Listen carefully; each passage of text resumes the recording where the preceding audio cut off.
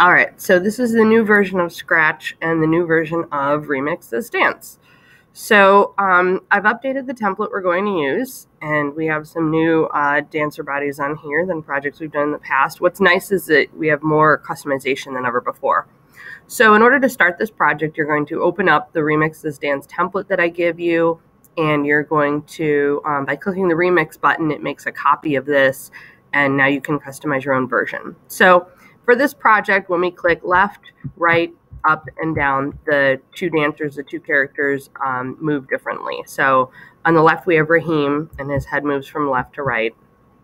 And then on the other character, we have a question mark, and that's where you're going to put your face. So you see we have 4 sprites here: Raheem's head, Raheem's body, and then the question mark, which will be where your face goes, and then your body. So when you click on the sprite for your face, you'll see this is the code for your face to animate it and have it do the different things and control it. So we can adjust those later. For now, we want to click on costumes. So I'm going to hover over the choose a costume and click the camera, and you have to make sure your camera is allowed. So there I am. And I'm going to take a picture from the side because I'm going to do my left and then my right. I'm going to flip the picture then. So I'm going to look to the side, and I'm going to move my cursor to take a photo. And I'm going to hit save. Now, there's something that has changed in Scratch. If you are familiar with the magic wand tool, it does not exist anymore, which kind of totally stinks. So I highly recommend that you use an external mouse for this, because you're going to need some fine motor control here. And you're going to use the eraser tool, and we're basically going to erase away the background. So I would suggest you start with making your wand pretty large. And I can kind of preview over here and see how this is looking. You can zoom in so you can get more control over your erasing.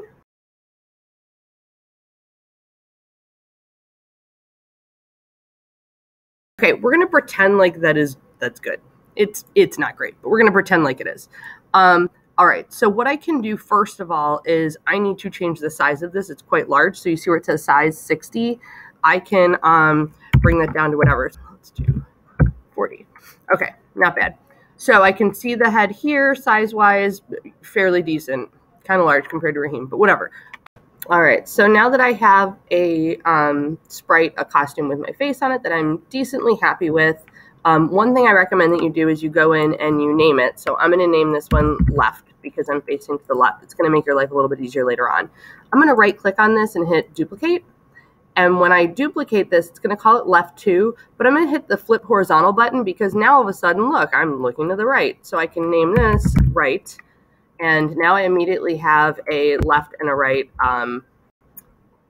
costume, and I can go into the code, and I can certainly tell it when left arrow key is pressed, show left, when right arrow key is pressed, show right.